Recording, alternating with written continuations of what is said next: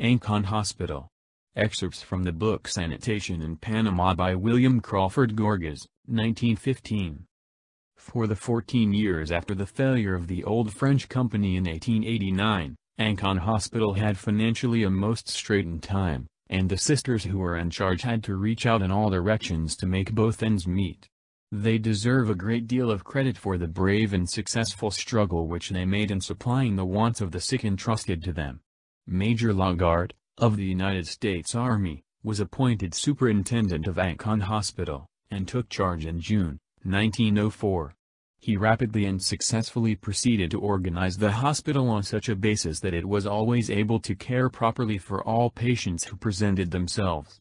For the first year there were almost insuperable difficulties in the way of getting supplies of all kinds, but gradually these troubles were corrected. We used all the old French buildings in much the same manner as had the French.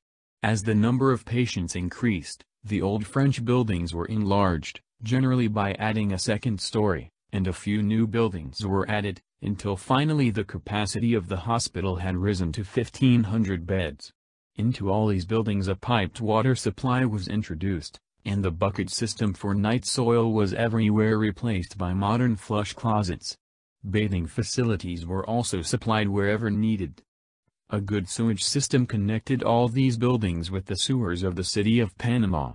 The old lighting system of candles and lamps were replaced by electric lights. All the buildings were thoroughly screened with wire netting.